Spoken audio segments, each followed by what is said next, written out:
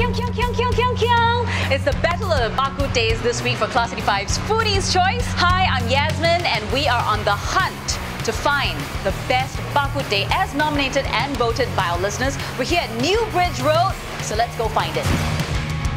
Ta-da! Winner for Best Bak Kut Teh goes to Song Fa Bak Kut Teh. Look at that. Oh, it looks so good. Let's go speak to the owner. With me, I've got the second generation owner of Song Fa Bak Kut Teh and her name is Diana. Hello. Hello. Okay, first question. Why is Song Fa Bak Kut Teh called Song Fa? Song is actually my father's last name, Song, and then Fa means prosperous in Chinese. Ah, I get it. Because I know Song Fa has been around quite a long time. Tell us the history of your Bak Kut Teh. Okay, I think this year is a very significant year because it marks our 50th anniversary. Oh, congratulations! Thank you! Yay! When he was 19, he was working in a coffee shop, selling all kinds of dishes, and Bak Kut Teh was one of them. Right.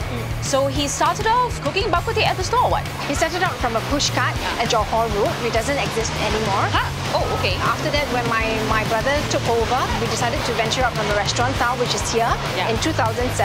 Okay, what makes your Bak Kut Teh so delicious? We are very much a Teochew style with clear peppery broth using Sarawak white pepper, which is one of the best peppers. And also with the hours of boiling, the garlic and the pepper infused into the broth, it complements very well into a clear peppery soup that's very nice to the palate and gives you a punch. We serve all kinds of meat, normal pork rib, which we have improvised also to cater to the younger generations with less fats. If you are a real Bak Kut Teh lover, you would like the premium loin ribs. We also have the newly introduced spare ribs, which is a must-have because I think it's a good complement of the amount of collagen and the right amount of texture. Oh, I'm salivating.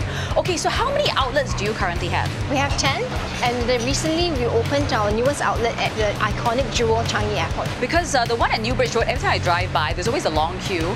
When is the best time to come to avoid the queue? Generally, during the weekdays, 9 to 10 a.m. in the morning is the best time. And the off-peak hours, 3 to 4 p.m. is also the good time to come. During the peak hours, what is the waiting time like? We don't keep customers waiting for too long, so between 10 to 15 minutes. Alrighty. Well, I would love to try some Bak Kut Teh. And can I try the spare ribs, the one you're talking about? Yes. Yay!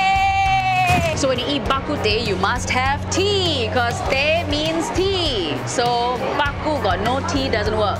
Okay, so we've got the 3 cuts of meat here. This is the pork ribs. Then we have the prime spare ribs and the premium loin. Look at that. That looks good. Okay, let's taste the soup first. Oh, you can smell that it's peppery. Oh, it's very thick. There's so much meat, I don't know which one to go for now. Jang, jang, jang. It's so soft.